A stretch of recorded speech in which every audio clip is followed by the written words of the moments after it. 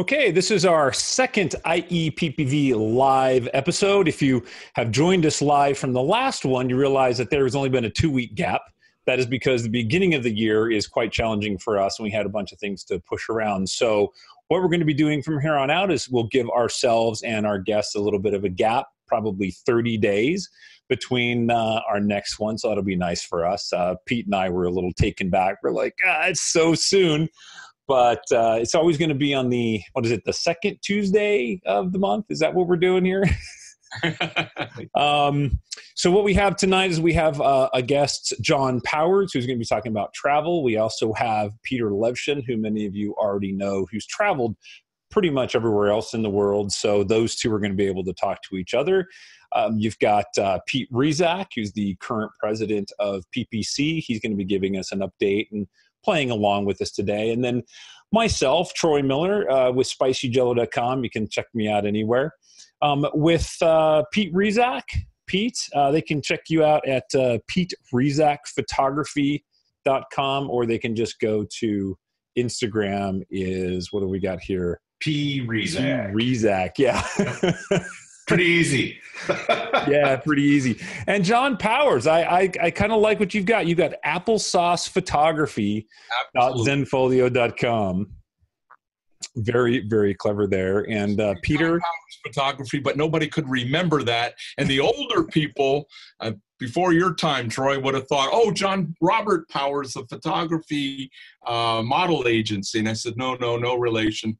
So I needed a hook that people could remember, and applesauce is easy to remember than John Powers. Yeah, good deal. And then Peter Levshin over there, we've got levoimagery.com. And you guys can go check them out. I'll put some of that information in the show notes when we're done. So John Powers has traveled the world, right? You were, as I see in your bio here, you're a U.S. Army veteran, 38 years in the military, spent time in Kuwait, Japan, Vietnam. You've been all over, and so that's sort of what we're going to hear about today.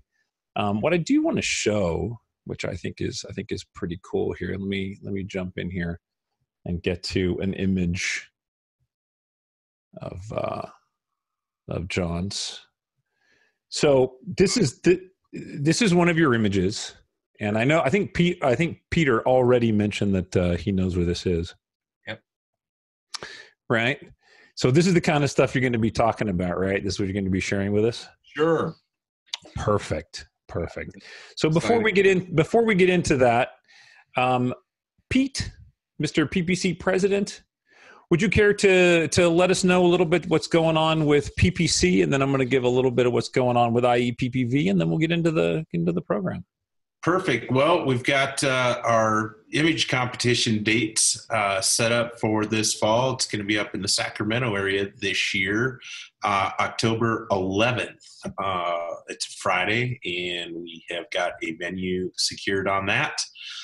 Jim Trapp has worked on that, so I don't remember the exact name of it, but he has located an area in Sacramento for us to have that. So we're excited to have that on the dates, and we'll start to see information come out on that. And your Rebecca Lee from IEPPV, we're thrilled to have her as the chairperson again this year for our image comp. That's kind of about what I've got from the last 2 weeks of seeing you. So we've got that nailed down. What is the PPC website if somebody wants to go check out more of that stuff? I think currently we're ppconline.com, but we are working on some things on that. But I believe that is the current website. Okay, very good, very good.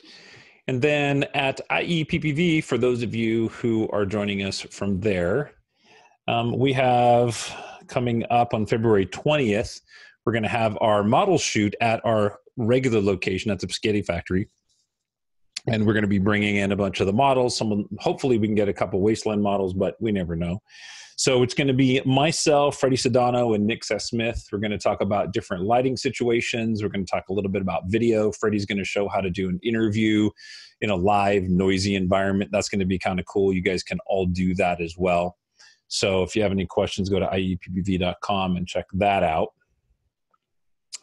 New news today, for those of you who went to F64 Live last year, I have just booked the venue. So August 17th is when that's going to be happening. And there's no information on the website at all. I mean, literally, I booked it like 4 hours ago. So don't go looking for too much. All right. I think that's it for some of the announcements. So, John, are you ready?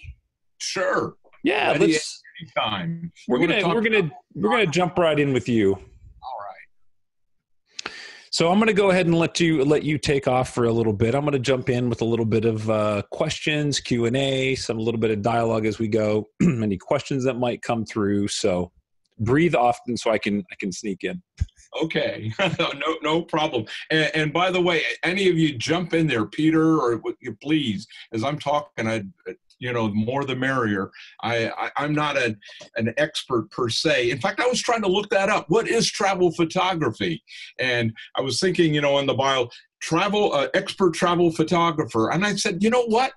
How can you define what an expert is in travel photography? I don't know. There's no definitive line for that. I'm certainly an experienced travel photographer.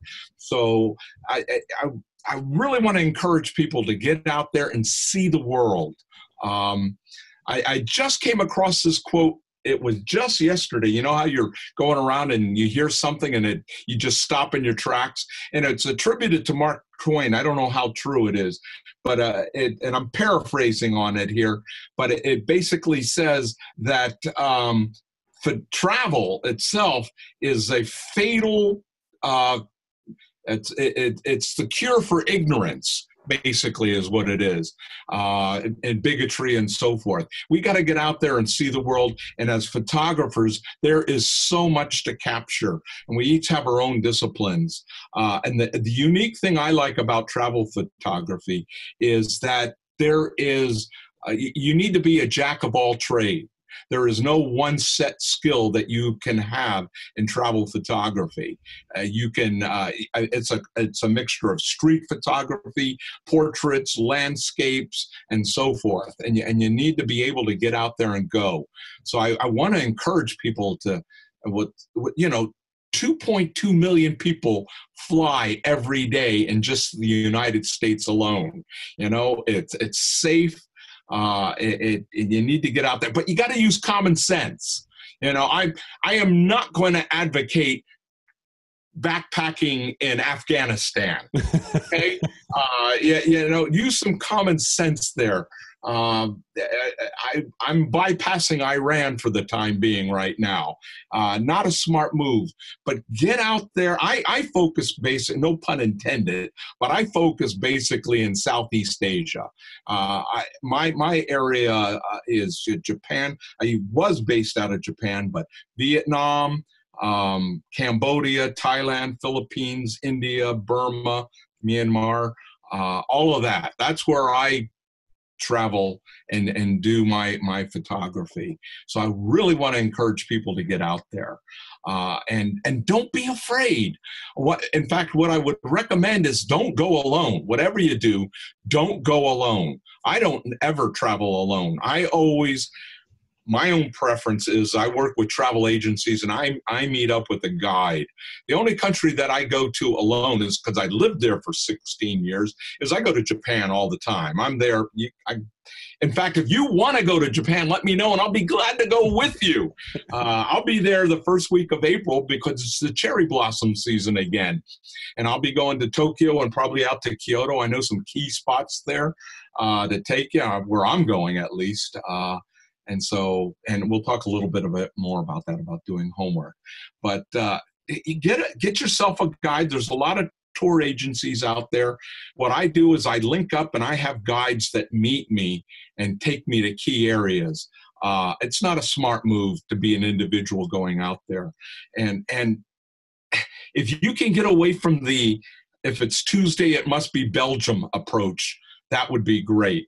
There's nothing more frustrating as a photographer is to be on a 40-passenger bus driving from point A to point B, and as you are driving, you're seeing all these magnificent sights, that you can only see, and they won't stop because you got to get to some place before 2 o'clock so that you can get a picture of something else. That is so, so frustrating. The great things, I got examples of them, we'll get to it later probably. The great thing about having your own tour guide is you are in a vehicle there and you're driving, and I can't tell you how many times I've said, stop. And they stop where they are, and you get out and you just take all the pictures you want. Well, we're going to be a little late to get to, that's fine. I don't care. The main thing is to get the photo, that we don't make it to a spot, and I don't hear that this temple was built in 638 BC. I'm not going to be upset about that. I'm there to take the photos. I'm not there to master in history. I love history.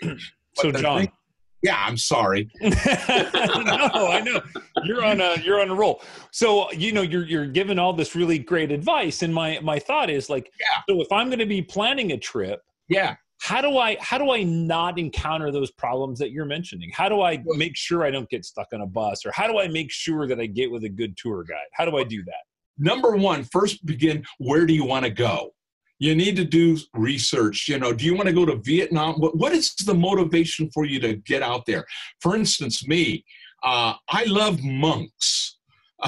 My camera sees an umbrella or a monk, and I'm automatically going to be going there. And so I've done my homework, and I have found there are tons of monks, especially in places like right there. That was at Angkor Wat in Cambodia, right there. Right. So I have a question about this. I looked at this image and I wondered. I mean, it's an amazing image, and I think what's wonderful about it is the good use of composition and all those kind of things. That there's several of us that do image critique on a regular basis, and I think that no matter where you go, your ability to be able to see the scene is really important and know how to approach. But what are all those holes in the pillars?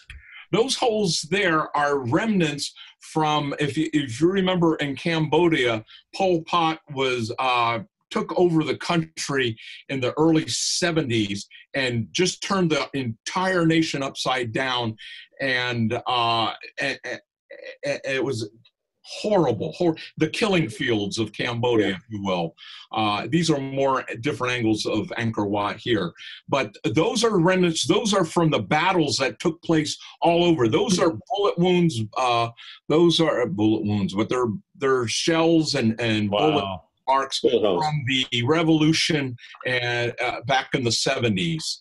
And you will see them all over. I don't know if you've seen the movie The Killing Fields and so forth, but that graphically goes into how the people were, the leaders, the scientists, and so forth were executed, and a lot of them were trying to escape, and they held up in places. They thought they could be safe in religious temples, but as you can see, they just attacked anywhere and decimated the nation. So how do you approach a shot like this? I mean, you're walking around, I'm assuming that you're in some area, they're sitting there. I mean, is it okay for you just to photograph whoever you want, or is this taken from a distance, or how does that work? How do you get a shot like this? For me, most of my shots are with my 70 to 200. I'm always at a distance back, giving people that space of respect, if you will.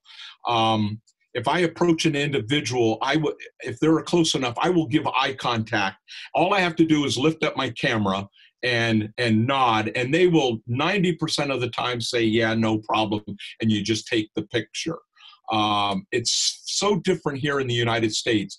I have tons of pictures, especially like in Japan, of children. Taking pictures of children. I get the eyeball of the parents, and they 90% of the time say, sure, no problem. Here in the United States, if you walk around and say, hey, I want to take a picture of your kid, they think you're a pervert. And you got to be really, really careful. I don't. But most of the times walking around, taking photos of people, it's an expected part of Southeast Asia. There's so many tourists there throughout Asia. Walking around taking a photo of people is a common occurrence, unlike what we have here in the United States. This also was in Cambodia. I walked by a monastery where young, they're called novice monks, were just hanging out, and I just pointed the camera, And he just looked at me. This is a classic shot where I stopped the car. We were driving along, going from point A to point B, and I just told the driver, stop. And we got out, and I went ahead of the group as they were walking by. This is a morning shot. Every morning they would go out you can see the baskets in their hands to collect the rice alms and so forth. And I just waited. Okay, they're going to walk by, and I just, boom, got the shot. You could not, and tour buses were going by. They cannot stop and get the shot. And that's the great thing about as being in a tour, what you do is go online and type in a country, type in tours. You can type in individual tours, and these agencies will pop up and say private tour, and you name a country, and you will get all these agencies. I'll keep my hands down. Sorry about that. No. So I have a couple questions for you. So Peter, you've been in these locations, right? Like you've been to some of these particular areas with the novice monks and. Yeah. Well, I just want to add what he said about the travel. I completely agree, 110%. A good travel photographer goes on a trip and gets a tour guide and makes sure the security and make sure the health and everything else is in place. And if you're successful and you come back and you didn't get hurt or you didn't get sick and you've got 30, 40, 50 great images, that is a successful trip. And typically, well, exactly what John was saying, there's so much that goes by that if you're on a bus, you're going to kill yourself because you will see such magnificent things that you'll never see again. And that's why a tour guide is what you need. Okay, absolutely. So what does a personal tour guide cost? What should somebody expect to pay if you're going to go to a Burma or a China area, right? And you're going to go photograph things like this. What would you expect to pay for 2 weeks? You talking to me? Yeah. Either one. You guys have both done it. I mean, I'd love to hear. Yeah. Well, I mean, I'll just jump in. A tour guide. I mean, Burma's expensive. We had the best tour guide there, Win Kazan, and an individual you'd pay between $8,000 and $12,000 for 2 weeks, and that includes all your accommodation, all your food, and trips around inside the country, and some of the best photography you'll ever do. Now, again, it depends on how many people are traveling. And in John's case, if he's like 1 or 2 people, then it might get a little bit more expensive. But again, you do your homework and then you get a relationship and you start talking to these people. Like John is fantastic around, Japan. I mean, Japan's a pain in the ass to get around because if you don't speak Japanese, the signage around there is horrible. So John, when on an event like this, I mean, on a tour like this, what are you expecting to pay when you're planning your trip? What part of your budget are you expecting to pay for your tour guide? Again, it varies on how qualified the tour guide is and how competent he is to set up shots or go to temples when the sun is in the right direction and all of those things. And make sure you do not get into trouble, okay? Because you can get into trouble quite easily in some of these countries. Cambodia, for example, Angkor Wat, they have no restrictions on how many tourists go there, and they sell as many tickets as they can. So you've got millions of people trampling around one of the most beautiful archaeological sites in the world, and it's falling apart. So the problem is to get off the beaten track. Again, it depends. Anything from $5,000 to $10,000, something like that. You can do it on a budget, but it depends on how adventurous you are and what you eat. John? Yeah, I agree with that. And your guide, if he's good, for instance, I was in Burma in November, or Myanmar in November, and some beggars were by the side of the road, and I love capturing people. And I started to photograph the beggar. My guide came over quickly and said, "Please stop." And I said, "Why? What's going on?" He says, "We do not," and he was speaking for the government when that third person name. Yeah. "We do not want you to take pictures of our poor section of the area here." And it's the first time that I had been stopped and taking a photo. And of course, I respected that. And I realized that they're just controlling the image that they send out about their country. You go to India, you shoot beggars all the time. But China's like that too. China is very anti showing anything that looks, poor, somebody begging for money, somebody with one leg hopping around, whatever. The Chinese get very out of control with that, and they're getting much worse. Okay. In Burma, they only want the outside world to see all the rosy good things and how wonderful they are. They don't want to see the Rohingyas getting raped and murdered. Right. Okay. So when you travel, you have to be culturally aware of what is appropriate for you to do and what is not. Now I know that that's John, where a good guide comes in. That guide stopped me from getting in trouble with the police. Right. So okay. That's a key. So I know you have some links in here, John, that I'll start throwing them into the chat for some of your travel preparations and things like that. So I've got a question for you guys. So when you mentioned the police or the government, do they want to see your pictures before you leave the country then, or how does that go? I have not had that experience. I was concerned, for instance, going into Burma in November with the problems that they have been having with things, and they had to, when you put down your occupancy, what's your job? I wrote down their photographer, and I thought, boy, are they going to? But they wanted a list of where you are going. All the cities you are going to. So I wasn't going in any area where the Rohingya were. Yeah. So I guess it was no problem being a photographer. So I had no problems. I know I have been in some areas where I know I'm being watched. I did not get that in Burma per se, but I've never had them check my photos, what have you. I did have that on a U.S. military base. Being military, I went to a base where my son was born 13 years before, and I'm showing them, taking pictures where you were born, and the MP stopped me and they confiscated my camera and mailed it back to me a week later. They had to check to make sure I wasn't doing anything. They didn't want me taking photos of the installation. I said, it's a building, a hospital, that's all. No. So we're going to move. Let's keep moving. Okay. So you've got in here. So what are some of the disciplines that are important to you as you're shooting? Like you're walking around. Like there's going to be photojournalism. There's going to be portrait. There's going to be just travel photography, if you will. There's just going to be sort of, oh, this is a cool candid moment. I want to remember I was here. So for somebody who's planning a trip, like as a photographer, I want to take every piece of equipment I own. Ooh, right? No. Yeah. Because I don't want to not have my 400 millimeter. What if I need that? Yeah, I flew so the question is, and I met a couple of other photographers there for a workshop. And there was this one guy, God bless him, he had his camera bag, he had a foot locker that he was dragging himself with video cameras and all that, and lights and all of that. And we were going from point to point to point. And it was cumbersome, it was difficult. My policy is go light. You need to anticipate what you want to shoot and what kind of photography you want to shoot. I'm not that much into night photography per se. I do my shooting in the early morning, late afternoon, and then I get back to the hotel. At so my what's your gear list look like? What kind of body are you taking? I carry, like to Burma, I had two bodies with me. I like to have, if possible, two bodies. I shoot Canon for what it's worth, but I have a telephoto and a wide angle and two bodies with me. And that is basically it. Of course, I carry a charger with me. You have a lot of cards with you.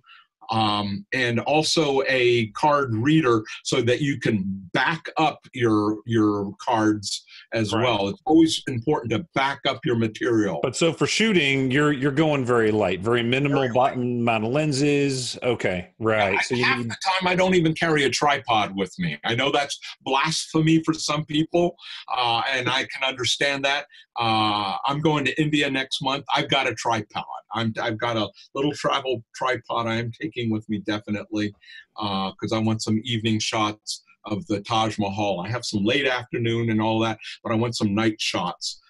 So anyway, but I'm if I can't fit it in my travel bag, it doesn't go. So when you're headed out, before you leave, do you have it in your mind that I'm going to go to this location and this is the type of work that I want to create when I get there? Or do you just like to put yourself in an environment and just find what's there? Both. I have key things that I need and want to shoot. People is what I'm going for most of the time. Iconic sites like the Taj Mahal are nice. You take the shot and I want to move on. But I'm more interested in people. That's me.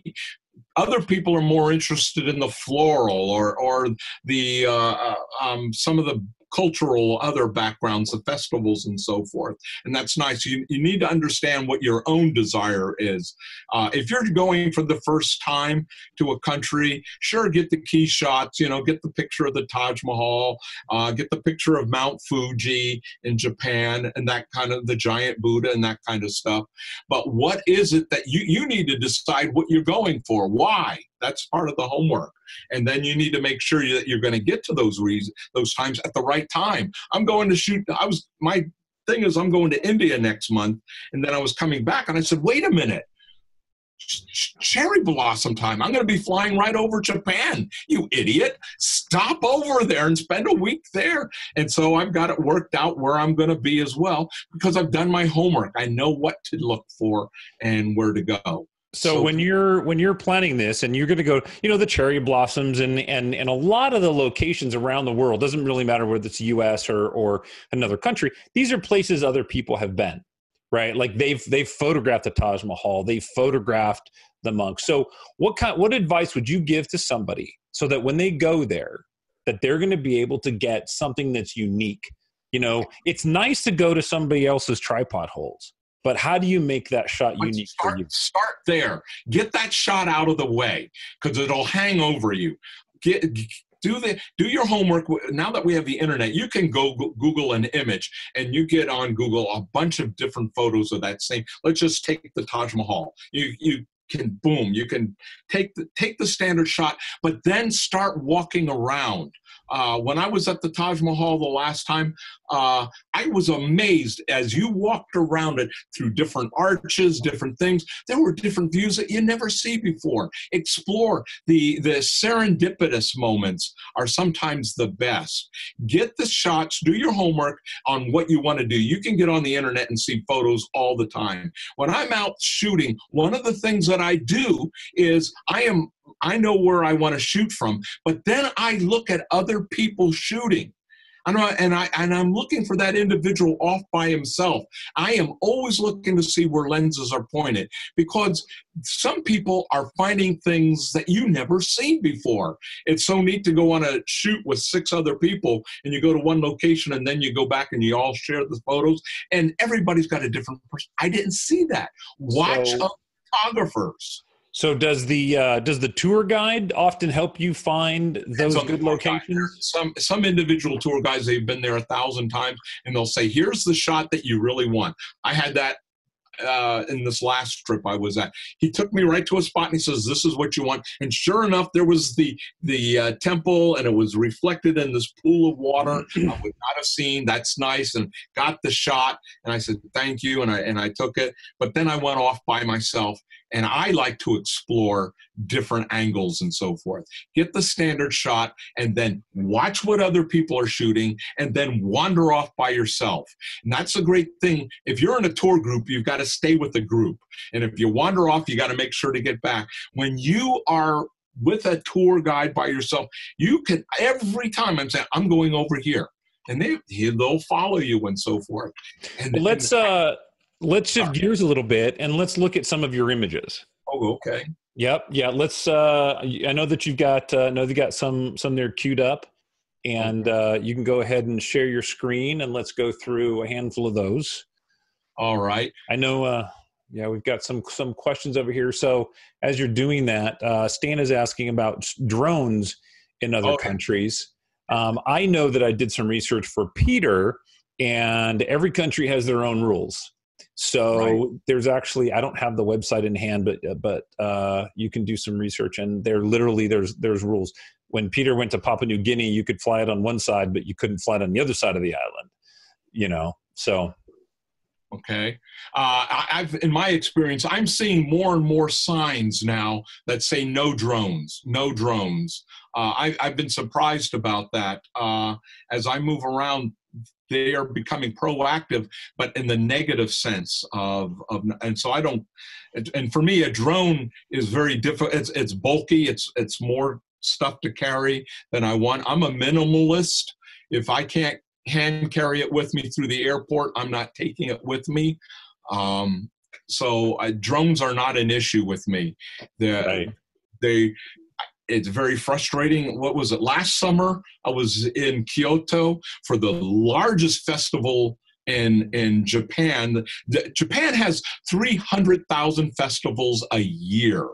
There are 6,000 festivals at any one time on the weekend. So Japan is incredible to photograph.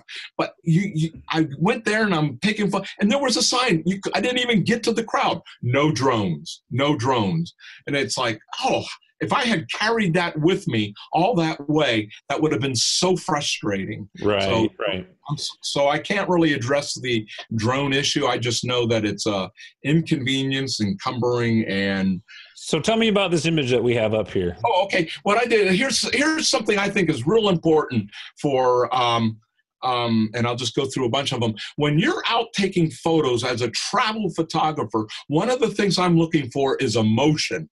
I am looking for capturing emotion, because we connect with emotions. If you're capturing the people, nothing connects you better than seeing emotions on people. The joy, this little kid's having a great time at a parade there. This guy does not want his photo taken with his girlfriend there. You connect. It says, wow, I'll remember that. Here's in awe as she's watching at a festival. And here's one with confidence. And talk about attitude. This was in India. She just evoking attitude. And you can see the exuberance. And you just, when you're showing photos from the travels, you're sharing these photos. You want photos in which people connect, and we connect through emotion. And nothing connects us better than emotion. And so that's, so I'm always looking for emotion. So there's some emotion photos for you. That's something I'm always looking for.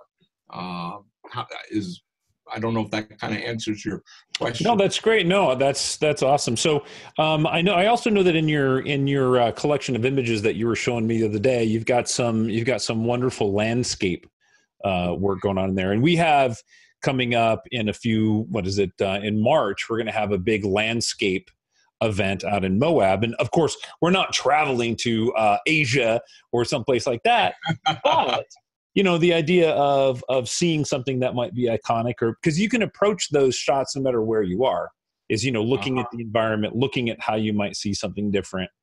Oh yeah, it's not going to be that nice where we're going, but yeah, like here's some iconic shots. Get the standard, get your standard Taj Mahal shot. And don't you have reservations to go there now, or hasn't it been blocked somehow? To Taj Mahal to photograph there? I thought it's been limited. No. I'm going next month. I'll be in Agra next month, and on a workshop there with 8 other photographers. And oh, cool.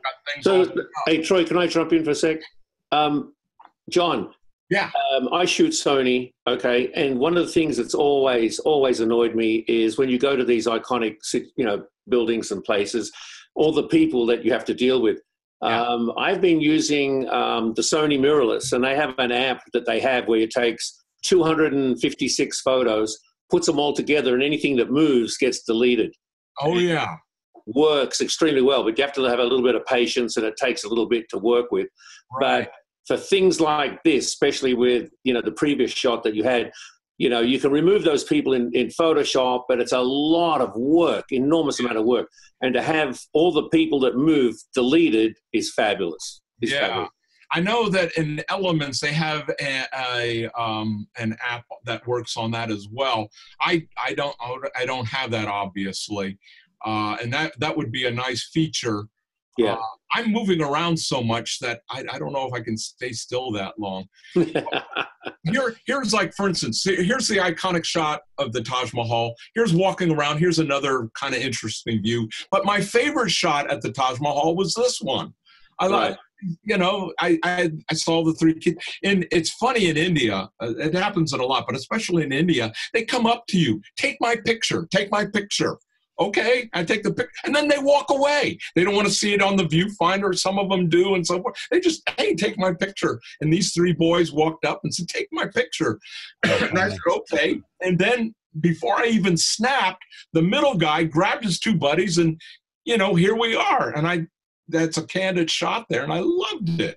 So, John, you go out there, and let's leave that image up there for just a second. So you go out and you shoot. Oh, no, go back to your landscape. That was the horizontal. Okay, go back there. Go back to it there. Yeah, that's fine. So what does your workflow process look like? So you come back, you got all your data, you're sitting at your desk, you've uploaded everything. What software are you using? And why are you using that? So what's your workflow look like? Yeah, okay, Photoshop is what I use. That's the only thing that I use. And the first thing that I do, actually the photos actually go into iPhoto on my Mac here, because a big screen and so forth. First thing I do is I weed out all the obvious deletes. I don't delete anything in the camera when I'm out in the field. I have learned the hard way. I'll look at an image on the back of my camera and that's a terrible picture. And I don't get around to it. And I get home and I says, oh yeah, I was going to delete that. And it pops up and it's a totally different look. So I don't delete anything till I get home. First thing I do is I go through and I just delete all the obvious ones. So I get all of those out of the way. And then I just go through and it's very subjective. Okay, I like this, I like that, and I just put them into a folder, and I then determine which ones I'm going to work on. Again, it's subjective. Somehow I lost that. Sorry. No, I turned it off. Yeah. Oh, okay. Yeah. So we can see you talking. Oh yeah, you're not missing anything. I delete, get rid of all of those. Then I just pick out the ones that really pop. I'll have 1,000 images and I'll wind up, usually it's about a 10%, and I'll work on 100 of them. And then out of that 100, then I'll come down to a good 20, 30 that really stand out. Okay, I got it. So I guess this is more of a photographic ethical question, if you will. Do you feel that it's appropriate to add or subtract items within your image? I mean, are you okay with dropping those clouds in or taking those clouds out? Photojournalism almost. I'll go in there and I'll enhance the photo. I'll take out things if there's too many people in this so forth, but I won't add anything to it, because a lot of the shots like this at Angkor Wat, this is an iconic scene. If I was to add something, it would be, that's just. I mean, if there were no clouds in this scene, would you be okay adding those clouds? Would that bother you? No, I don't do that. I don't have a problem with that. I just don't do that myself. Well, the lake is full of trash. Okay, there's empty bottles, plastic, everything floating around in this lake, right? Because they throw everything in there. So one of the things you have to do is delete all the crap in the lake. You're right. I probably did that on this. Took quite a while. But I probably went in there and I will take out papers. You're absolutely right. Okay. You take out things that just don't really belong there. But I won't change the structure itself. Oh no, but I mean, adding clouds or cleaning that stuff up. I don't have a problem with that myself. I just don't do it personally. Right. So we had a question about, do you have any tips? And this can be for John. I'd like to hear from you first, if you will, and then Peter. But when you're approaching people, and obviously these people are walking, I couldn't find very quickly somebody that you would approach. But if you were to approach somebody and you want to photograph them, there's a language barrier.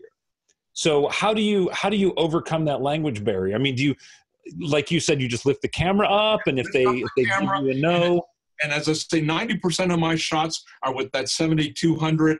It's a long, and I have the lens hood on it as well. I stand out very conspicuously as a professional photographer. So when I have the camera and I point it at them and I look at them, they will through body language, it will be yes or no, or in some countries, it's an automatically, okay, $1 American, please. and so, but it's communicated through the eyes and through the gesture of the camera. And it's never been an issue. So Peter, for you, this is I had to bring this up because this is one of my favorite images of Peter's. I'll let him explain it. This isn't mine here. Brief detail, but Peter, is that true? I mean, how do you approach people on the street? Because I know you like to do that too. Well, the thing is, you have to be very, very careful, and you have to be very, very sensitive, depending on where you are, obviously. And if you use really good, gracious behavior and smile and become very non-threatening and playful and hand the kids a little candy or a little something or whatever, I object to the, pay for the photos. That's annoying to me. Taking pictures of monks in Thailand is almost impossible. They do not want you taking their photo. They will run away. But in Burma and in Cambodia and other places, if you approach them respectfully, and if they say no, you just walk away. But most of the time, they will absolutely pose for you, hang out, whatever. And I think it comes down to attitude. If you show a very good attitude and respect, then I think you can get almost anything you want. People are happy to oblige. So, I can't tell you how much my smile, I don't mean to boast, but my smile has gotten me through so many doors. They can sense happiness, respect, and that's a key, Peter. You're right. That respect. You walk in there, and if you just walk in and just start shooting, there's an automatic door closing right there. And the Japanese tourists not Japanese photographers and Chinese photographers are the worst on the world. They think that everybody owes them, and they will go in and bully their way around. Now, this photo, for example, the guy's taking a pee in the corner. Okay, it's a hairdressing place. And after I took the photo, I said what I did, and I said it was all right. They just started laughing because the guy taking a pee in the corner, it was just, what are you going to do? You have to go, you have to go. That's just one of my favorite photos. That's in Yangon, on the back streets of Yangon. So we've talked a little bit about the travel, a little bit about the etiquette when you're there. Let's talk a little bit about just the art, right? Just the art of creating an image, the coming back with an image that really makes you feel like this was a place that I want to go back to. And so when you're there shooting, you put aside all of the rushing and all of the travel and all of the hustle and bustle. I mean, do you find time that you're just sort of, not to be too esoteric, but are you at peace with like, oh, this is so beautiful, I'm so glad I'm here? Or are you just like, I got to shoot, the sun's setting, I got 3 minutes? Unfortunately, I would say 80% of the time it's that I've got to shoot. Okay, I got to get the right angle. Well, and I can't tell you, patience is the key element that you need. You are waiting. That's why I love traveling alone. My wife doesn't even go with me or anything like that. I travel alone because I can't tell you how many times I've had people with me going, well, are you done yet? You're just standing there. And, I will stand for 15, 20, an hour, a half hour, I should say, waiting for that moment to get the shot. It takes patience to do that, and most people don't have that if they don't know what you're doing. So that's for me a key. There, 20% of the time I will be able to say, "Wow, I can't believe that I am here." It's usually at night as I'm reflecting back that I get that, wow, this is so cool. But during the day, I am so focused, and that's shameful on me. That's why I say 80% of the time. I am so focused. Am I in the right place? I'm always looking for a better angle. Is this, oh man, I should be back. I've done my homework. I know where the sun is supposed to be. Where'd that cloud come from? And so forth. But so for me, 80% of it is go, go, go. It's work. I am working. So I don't know about you, Peter. Look, you're embarrassing me because I'm like 98%. And now that Troy has helped me with my photography, I would take nighttime shots, star trails, Milky Ways, then get up early in the morning, take early morning shots. And then during the middle of the day, I get out my infrared camera and take infrared shots during the day because you don't want to waste that. And then you have the nighttime shots again. And then you do it again over and over. After 3, 4, 5 days, it's like, I need to go and rest somewhere else. But you got to do it. You got to do it. You're going to be there. You spent, 10 grand to get somewhere. You want to take as many and have good photos. You can always sleep when you get back home. Right. So let's shift gears a little bit from the photography aspect of it. Is that I know that, John, that you're working on a book. Yes. Right. You're working on your first book. Could you tell us a little bit about that journey? I realize that there's a lot of work that goes into that, and Peter just happens to be an expert on creating books. Okay. But I mean, from the layman's point of view, there's a lot of us that create art. We create things, and man, we would sure love to have our own book, right? Like, so tell me a little bit about what that journey is like, and if there's any tips you could offer the people out there. Part of, for me, is luck. You get out and you share your images as often as possible. I have my images on my iPad and so forth. And the key is networking. It is connecting with people, because although you may not know somebody in the publishing world, if you know somebody who knows somebody that is in the publishing world. And for me, PPA was the way that this worked. I was in Nashville last year sharing my images with somebody, and they said, "Oh, these are fantastic. Are you thinking of publishing?" I said, "Yeah, I'd like it." I said, "Let me show these images. I know somebody that might be interested." They looked at it and they said, "You know what? I know a publisher." This is it showed a person who showed a person who showed a person, and that person said, "Yeah, we would like to publish your work." And so I thought they were going to publish, and they wanted my book on Japan. And they said, "We love your style and all that, but what do you have on Vietnam?" Well, I do have images on that. And you need to be able to respond immediately. That's what building up a portfolio is. I've got literally 100, 200 quality photos of any of those countries that I can produce at any moment's time. And they wanted to say, "Can you share 150 images of Vietnam this week?" Yes, I can. And I sent those off, and they said, "This is what we want." So we've been working on it for the last 6, 8 months.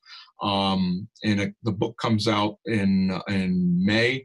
And it's a simple little book, but it's going through Vietnam from the north up by China down, and just coming all the way down, images all the way down. And I'm just sharing the images, and I just share a little bit from a photographer's perspective of what lens I used and so forth, and what I was thinking, where the sun is and that kind of stuff. Oh, very good. Very good.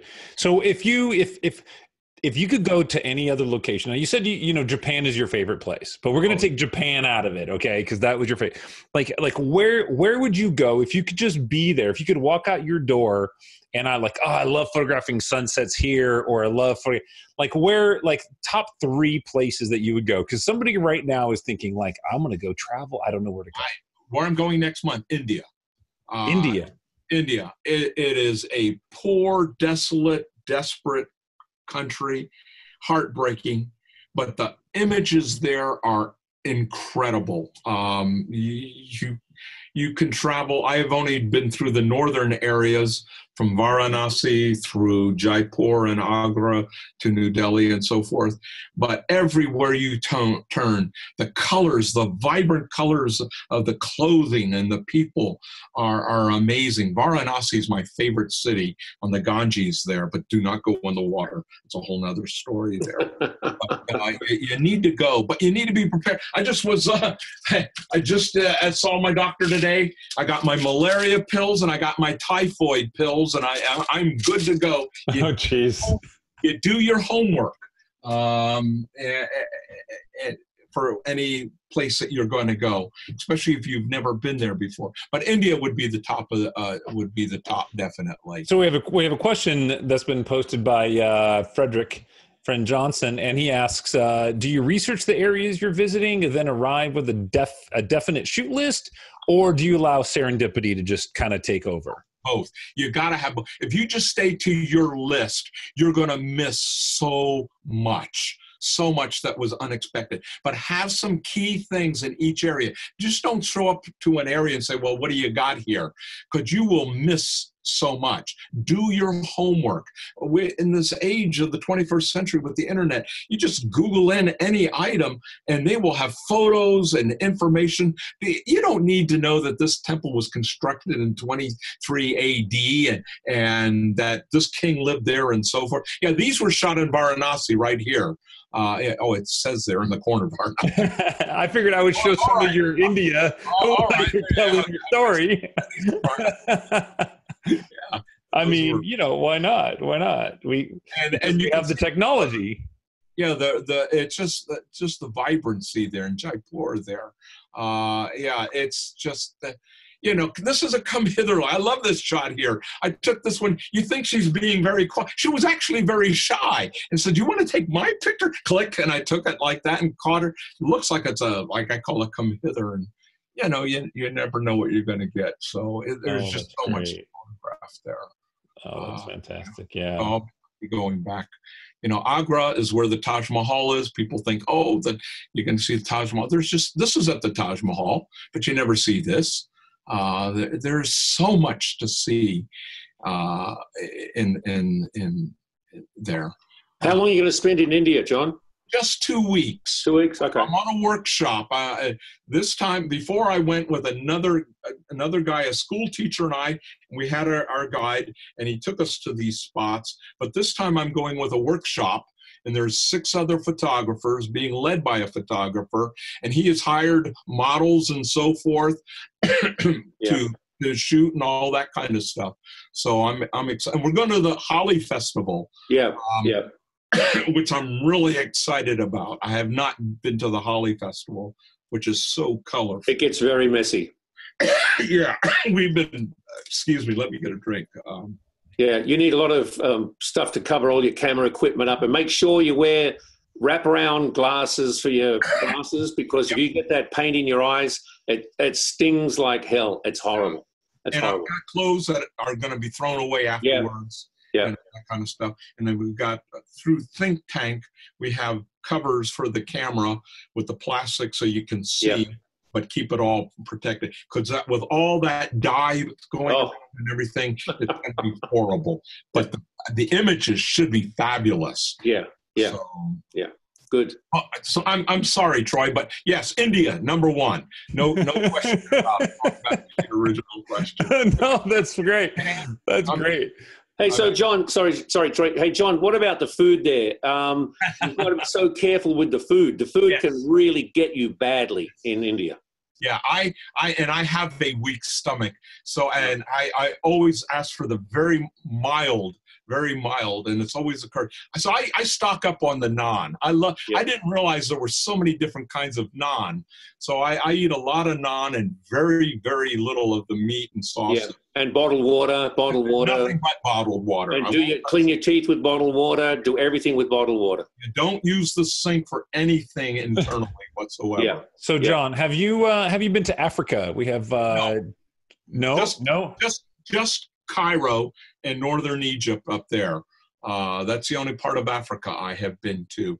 Hey, Troy, John and I are going to go to Africa next year. There you go. You guys have fun. The plains of Serengeti. Yeah, we're going. We'll go with John and take Troy. I recently had a good friend of mine who traveled on her own.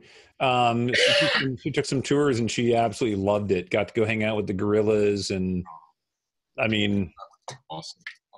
Yeah, I've always wanted to go to the Serengeti Plains. Yeah, she had a wonderful time. So I have not been there. So I am not a world traveler for those. You're invited. No, I don't. Invited. You're invited. I'm not going. All over Europe as well. I've lived for 4 years in Italy and 3 years in Germany. So I've traveled extensively through Europe. But I just have an affinity for Southeast Asia, and I just love getting out there, out and away from the tourists. When I go to Thailand, you have to land in Bangkok, and then I get out of there. I go up to Chiang Mai, Chiang Rai, and all of those areas up there, and that's where the real photography is. Well, yeah, like Southeast Asia is much more exciting than Europe. Europe's old, boring, schnitzels and some beer and, old buildings. Who cares? So for somebody who's a new traveler, okay, not me. I'm like even I'm more of a noob, okay. Yeah. But for somebody who's a new traveler that wants to take an experience and go to a country that has a little bit of a culture difference than what they're used to, but has some good photographic opportunities. Where would you? It's a foreign country, but you can understand what they're saying. Where? And then once you get a feel of being in a foreign country, then get out. So where would you go? If somebody had never left the United States and they had no idea about a foreign country, I would recommend something like Great Britain, where it's foreign enough to be different, but you can kind of understand. Their English is different than ours. Watch it there. There's a bread here. Sorry, there you go. Or Australia would be another choice. I haven't been to Australia yet. My wife was there, and she absolutely loved it, but I just haven't made it there. So, England or Australia, I would recommend for a very first time overseas, and you have great trepidation. But once you get there and get out there and see how much fun it is, then I would venture out into other countries, depending on your taste. Like me, and again, Peter, we love Southeast Asia. To us, it's more exciting and different. But somebody who loves Western civilization, as I said, I lived for 4 years in Italy. Oh, the Renaissance. I love the Renaissance. I have spent so much time in Florence and then down to Rome and so forth like that. So much to see, so much to take in. So it depends on your personal tastes. Okay, so there's a lot of places to go where you don't have to go dive deep into Burma exactly. Okay, got it. All right. So I would start with Europe and then go into Asia. We're getting some recommendations in the chat, like Iceland and Ireland. Yeah, Iceland's good. Places like that. Yeah. Pete, you've been quiet through this whole thing, all nice. I mean, have you traveled out of the country? Do you have a favorite destination? Tijuana. That's pretty foreign, yeah. You can go to Santa Ana, same thing. I haven't. I've been fortunate to go to Canada and Mexico, and that's pretty much it. I am not really world travelish. And of course, like I told you, I just was in Iowa. Well, but depends on where you're from. That's very foreign. I mean, I live in Southern California, but I got family that's in the Midwest. They're farmers in Northeast Indiana. So that can be quite foreign for somebody who's not used to going there, Especially in February. Definitely in February. So we're starting to come to the end of the hour. And what I'd like to do is, get a last minute comment. We're going to end with you, John. So Pete, do you have anything that you want to end on? Anything you want to suggestions from the conversations that we've had, or anything? Oh, I think this was just a fantastic and conversation and very intriguing. And seeing the imagery is just phenomenal. I mean, I feel like I've been there. So thank you so much for sharing your experiences and your journeys with us, John. Yes, thank you, John. Peter, I know you've got something bubbling in the back of your mind there.